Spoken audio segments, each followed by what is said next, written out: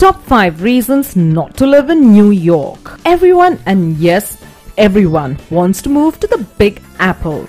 It may seem like the city of dreams, but here are the top 5 reasons you probably don't want to call the Empire State home. Number 5. Starting off at reason number 5 is the cost of living is prohibitively high. The cost of living in New York is out of this world. If you are not rolling in the dough, you are probably going to have a hard time trying to make ends meet in the Empire State. The cost of living in New York is 25% higher than the national average of the US. A New Yorker has to earn about $123,000 a year to have the same standard of living of a person residing in Houston that makes $50,000. And if you don't plan on living under a bridge or in a park, you can expect inflated housing costs that are 400% above the national average. What many New Yorkers are paying in apartment rent equates to healthy mortgage payments for the rest of the country. Number 4. At number 4 is the reason that there are too many people living there already. With over 19 million souls residing within its borders, New York is the third most populous state in the Union. That's a lot of people that all have needs. These folks have to work, be fed, receive medical attention, be protected, etc. The resources of the state simply are failing to accommodate the needs of the people it already has. With so many people living in such close proximity to one another, there are bound to be a host of problems. Number 3. And at number 3 are the ever-present tourists. There are already 19 million people living in New York. When you add the several million tourists that visit the state each year, the place is just downright crowded. New York's primary industry is tourism.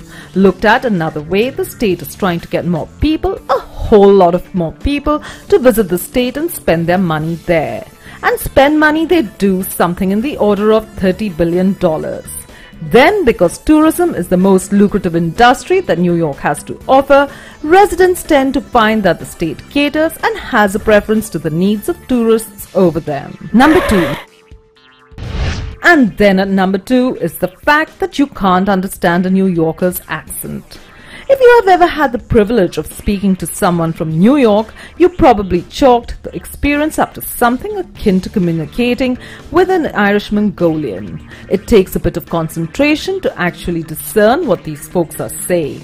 Amazingly, in a primarily English-speaking country, the East Coasters have developed a dialect that is wholly and uniquely their own.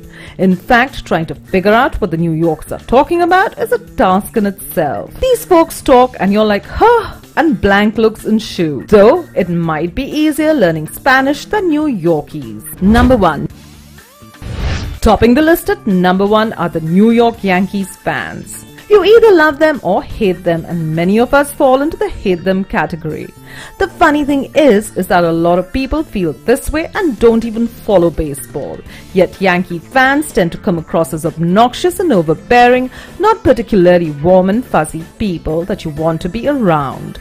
This can be especially irritating when you have to listen to these folks ranting in their New Yorker dialect. Nails on the chalkboard is what it's like. Granted, not every person in New York is a Yankee fan.